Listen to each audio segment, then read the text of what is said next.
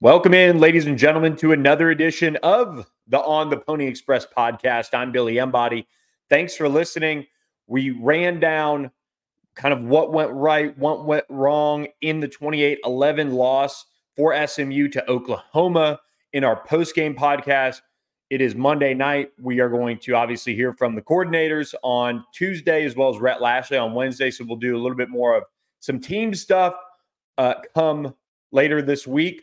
But we're here because SMU is once again heating up on the recruiting trail. But first, I got to tell you guys, I just picked up our first ever Pony Express case with Epic Wines. So head to epicwines.com/pony to get the full case of wine that Bill Armstrong and I are going to be tasting this 2023 season. Got some terrific wines in there. Again, with code PONY, you get free shipping on that case. So really saves you a good amount of money there. And they'll get it to you when they can as weather starts to cool down and things like that. So want to shout out our friends at Epic, first and foremost, for their support of the podcast.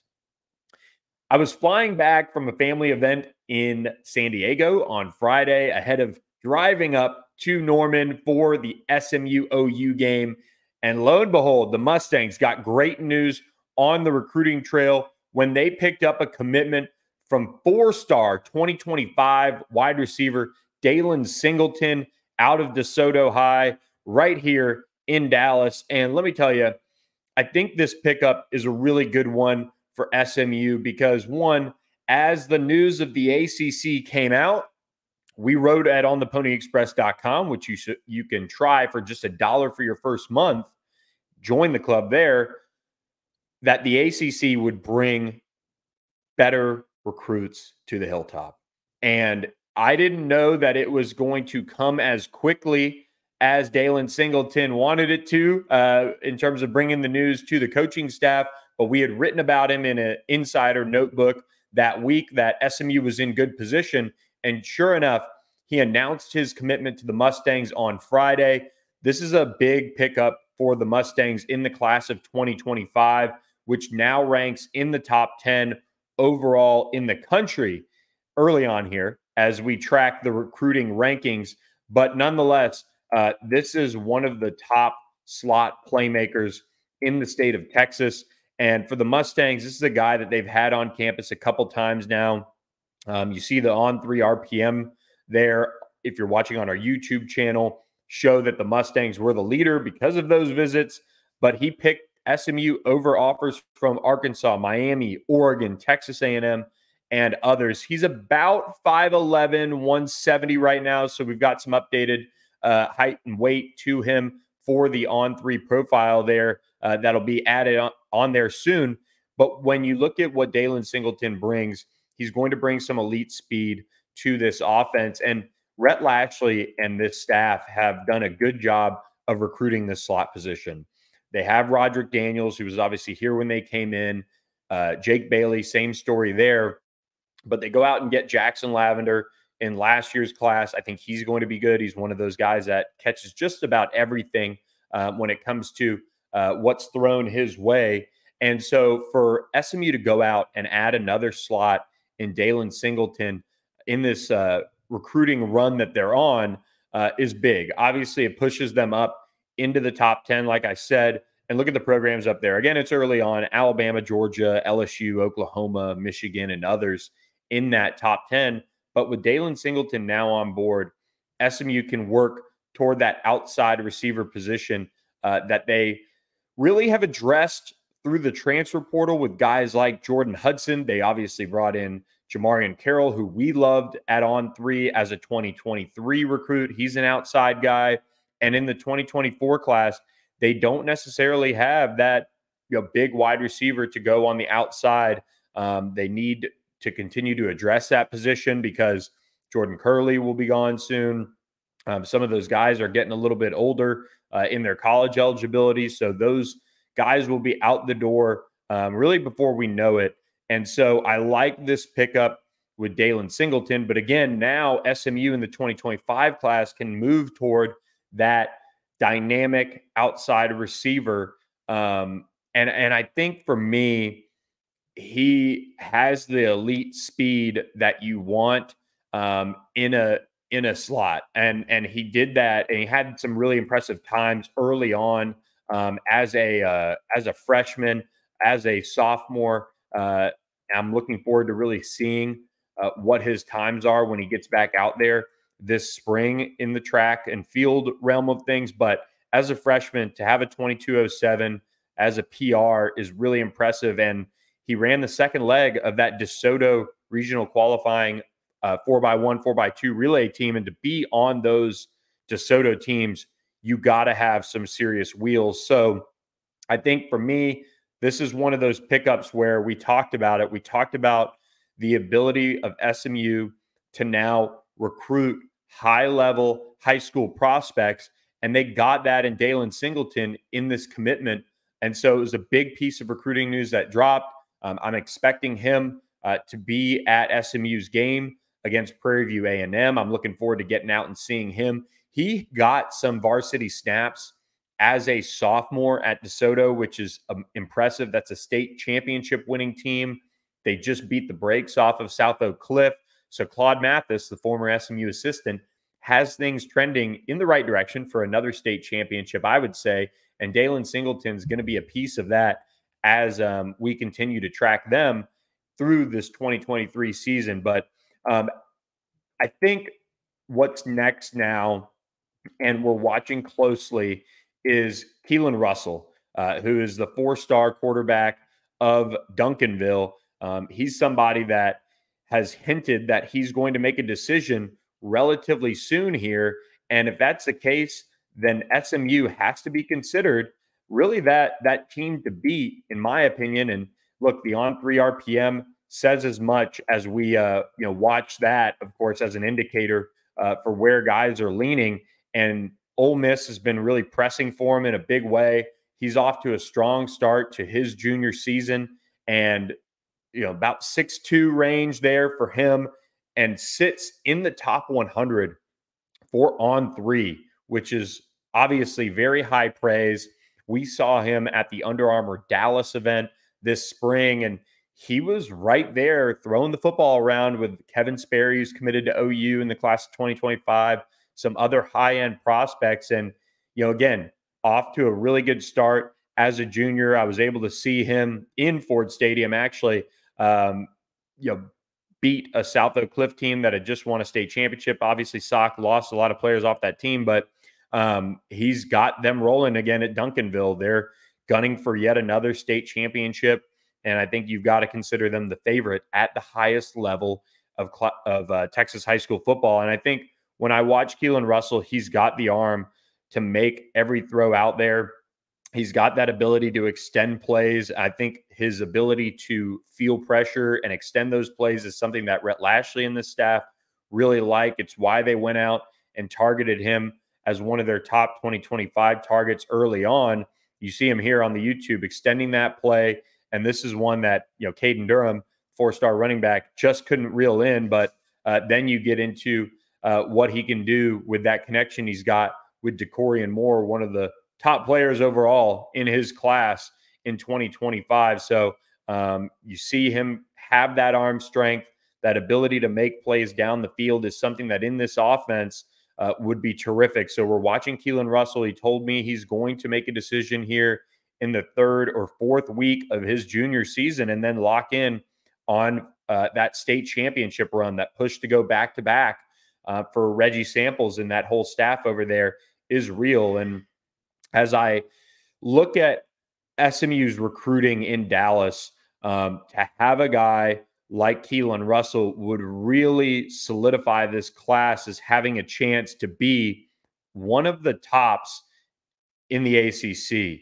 And for the ACC, that's what it's all about, as SMU looks to, recruit for that conference as they step into it in 2024. And I think looking at SMU with that overall boost that they've gotten from going to the ACC, as well as just the NIL in place for SMU should be right there in the top 3 or 4 for that conference when they get there. And the thing about it is they have recruiting powerhouses like Clemson, like Florida State.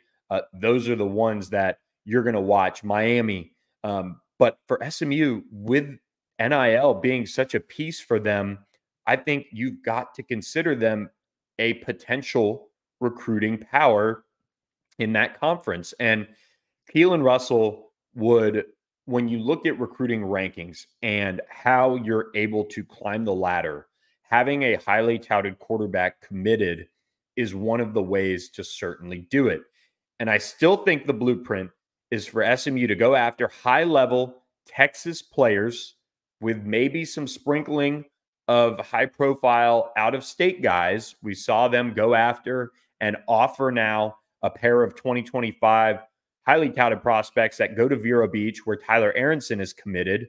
They've offered those guys now, TJ Alford and Robert Jones, two really, really impressive prospects. They're still going to get their bread buttered in Texas. And you factor that in with being able to have guys like a Demetrius Brisbane and a Ricky Stewart committed in this class of 2025. That gives you two guys that are top 200 prospects for On3. They're 4-star prospects when it comes to the On3 industry ranking. And those guys are off to great starts. You know, Demetrius Brisbane is playing quarterback for Chapel Hill there in East Texas. Ricky Stewart is doing his thing at running back for that team as well. And with the move to the ACC, those guys just got harder for other programs to come and get. And it's just talking with people, look, there's a long way to go when it comes to recruiting for guys like Ricky Stewart, guys like Demetrius Brisbane. They committed so early that sometimes, and this will happen now that SMU is a higher level program, you can get guys to commit early. That's a good thing. You always want to kind of be playing from ahead in that sense and trying to hold on to those guys. But another thing that comes with that is you've certainly put them on the radar. You've got to fend off programs for the next year and a half or however long it is that you can get those guys committed. But like we talked about, roadblocks are disappearing when it comes to SMU recruiting, and maybe having it be something where, well, they might get an early commitment, but you know what? He could have a big senior year. He could blow up, one of those things, and then other programs come calling. And we saw that here and there over the last few years as a guy like a Jonathan McGill, or even last cycle, a Jaden Milner-Jones goes to Colorado. Now they have the ACC logo on that chest that they're recruiting to, and that's really important. The class of 2024 sits here as probably one that's fairly done overall. I don't know what SMU is going to do from that standpoint of new targets emerging. Maybe they don't go after somebody who they would have late in the cycle, like they did with maybe a Kevin Allen. I'm not saying Kevin Allen can't play in the ACC. I'm saying he wasn't highly recruited. Maybe SMU doesn't do that as much because they're going after guys that are on the radar for quite some time. And now you have this base of 2024. They've got a good group committed. They're going to go after and try to flip some guys. We mentioned them for our On the Pony Express subscribers in a piece that I did right after the ACC news dropped. So check that out if you didn't get a chance to. Again, just $1 to join. But that's really it for the most part when it comes to who they're going after and who they're trying to get, because they know that the transfer portal is certainly there. And that's going to be an avenue where SMU can really, again, make a lot of moves in, because now they don't have that overall issue of, all right, well, that's great. They have NIL, they have opportunity, but they don't play in a power conference. All that is out the window. So recruits have had a big reaction to that news of the ACC. And On the Pony Express subscribers have also had a big reaction to one of our partners, and that is Game Time. GameTime.co, or use the Game Time app. I was talking with one of our subscribers on the Pony Express just today. And he said, I went out and I got ahead on my SMU TCU tickets and was able to secure them early on.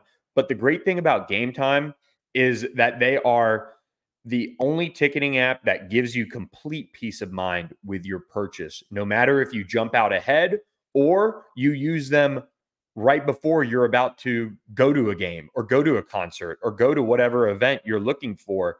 That's because Game Time is obsessed with finding ways to help you save money on tickets. So download the Game Time app and browse through the app, and you can find whatever game of the Mustangs you're looking for or whatever concert you want to go to. But I was texting with our subscriber, and before I knew it, he got the code PONY, used it for $20 off his purchase, his very first purchase of Game Time on Game Time, and was able to get his SMU TCU tickets lined up. And they really have a lot of good deals going on right now.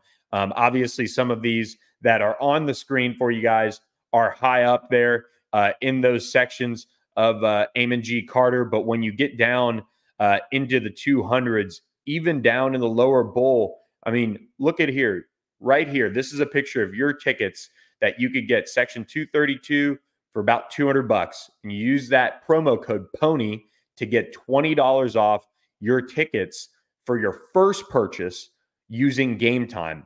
Game Time is the fastest growing ticketing app in the country for a reason. And the big reason why is they're so easy to use. You can find the last minute tickets. You can use the flash deals. You can use the zone deals. They have the lowest price guarantee, which protects you.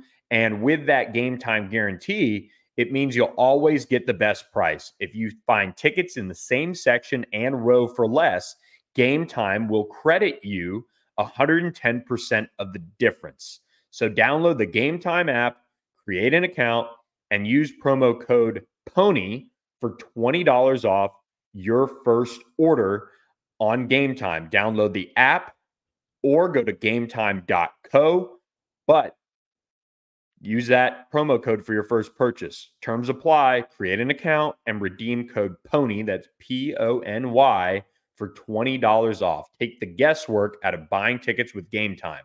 Download Game Time today. Last minute tickets, lowest price, guaranteed. When I look at SMU's recruiting efforts in the class of 2025, I posted a story and it was free. It was just really a rundown of the top targets in the Dallas area for the class of 2025. And when you look at the guys that SMU is recruiting and has that their sights set on them, it's a really impressive group. They have the ability to land one of the best classes, especially in the state of Texas. Look, it's always going to be a struggle to get up to that Texas A&M level, but SMU is going to continue to target a lot of top targets in the state of Texas, but also in the Dallas area. And they just dished out a fresh offer to a teammate of one of SMU's 2024 commits, Alex Rogers. 2025 Cedar Hill offensive lineman Jordan Coleman picked up an offer from the Mustangs. You see it there, the on 3 RPM. Who's SMU battling right now? Oklahoma. But guess what? SMU is going to have an opportunity to get him on campus and make their push for him and try to really knock the Sooners off of that top peg. And, you know, he's a Cedar Hill guy. SMU's really been prioritizing Dallas in a big way.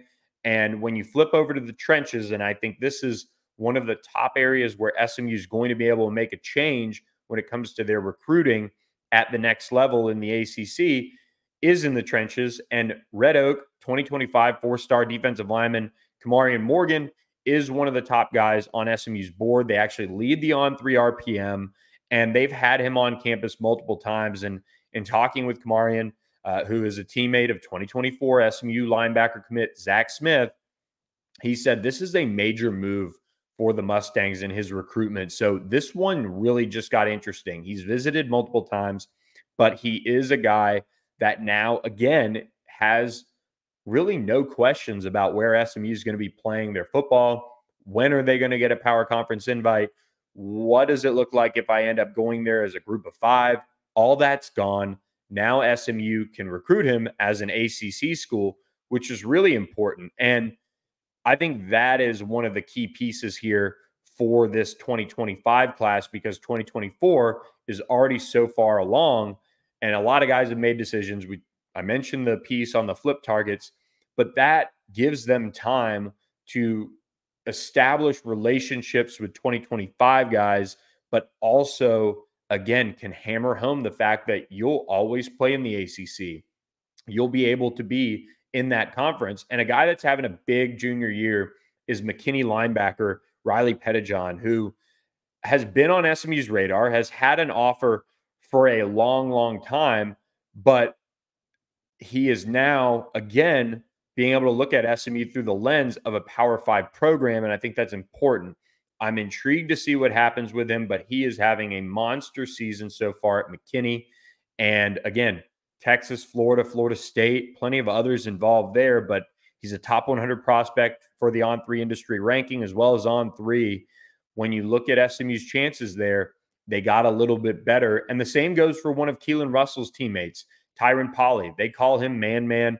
Again, SMU has 2024 safety commit Kadavian Dotson Walker on that Duncanville team, and him and Polley form one of the best safety tandems, I think, in the country. They're both physical players. Polley, when I saw him at the Duncanville South Oak Cliff game, had an interception that really sealed it for the Panthers. And we've got him right there in the top 250. Again, as the On 300 expands, if it ended right now, he'd be a 4-star. But as the 2025 class emerges, we're watching these guys develop. And Tyron Polley's made a lot of really critical plays for Duncanville early on this season. And so he's another guy to watch. There's plenty more in that article, so check it out at ontheponyexpress.com. We have all of you guys covered on the recruiting side of things. I don't think many people would argue that front.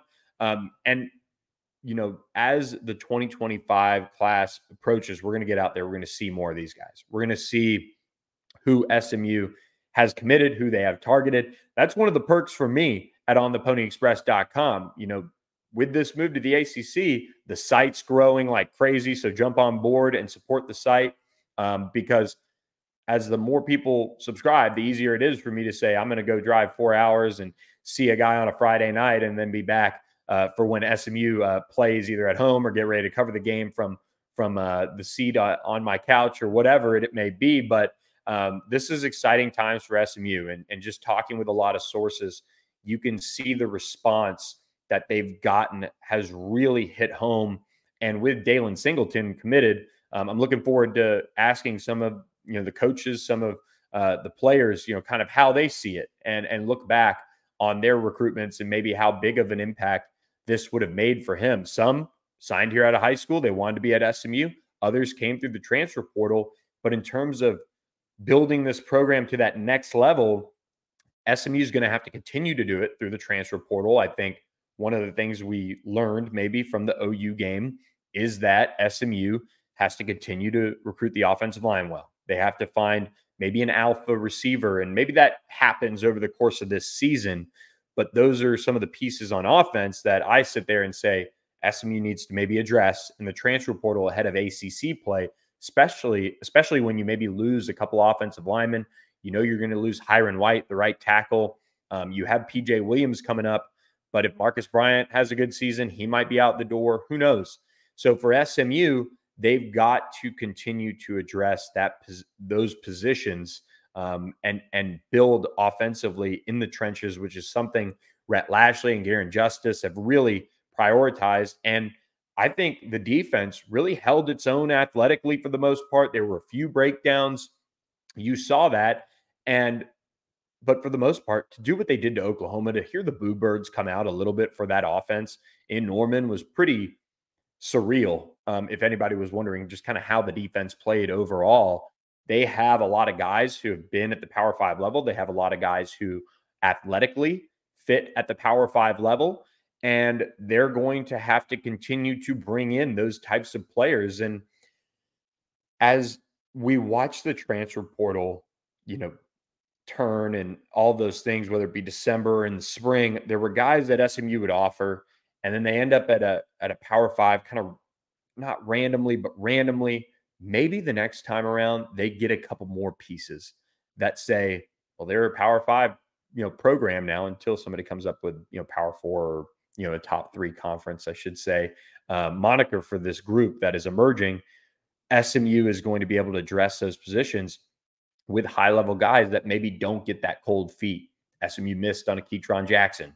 They missed on a Jake Roberts. They had a couple of other guys here and there last transfer portal cycle that you think maybe they come here if they know they're playing in the ACC in the future. But that's going to be the exciting part to track when that transfer portal window opens come December. We know that Pony Sports DTX has raised a bunch of money since the ACC move, and it's not even a transfer portal window.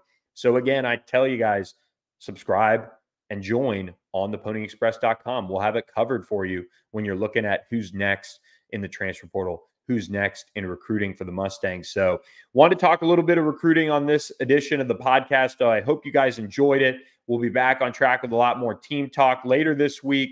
And so be sure to be on the lookout for that by subscribing to our YouTube channel or Spotify or Apple, wherever you catch your podcast at. We'll have it for you. All that coverage as SMU prepares for Prairie View A&M this weekend in Ford Stadium, a Saturday night game on ESPN+. So hope you guys enjoyed this edition of the podcast, and we'll catch you later this week with more coverage of the SMU Mustangs. Thanks for listening. Have a great night.